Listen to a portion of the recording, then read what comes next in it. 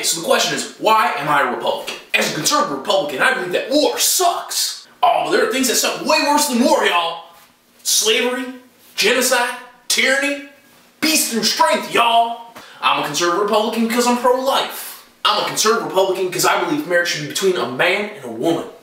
As a conservative Republican, I support the Second Amendment.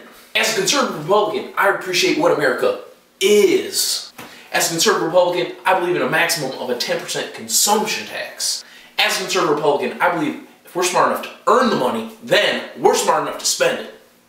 As a conservative Republican, I believe abstinence should be taught in school instead of having free condoms in the office.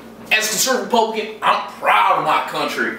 I'm proud that our country is seen as a place that you have the best chance to realize your dreams. This is the country to come to. No, man, I don't think we're better than everybody else. This is America. We are everybody else. I could keep going on, y'all, but I'm just going to say I'm a conservative Republican because I believe in God and I like it.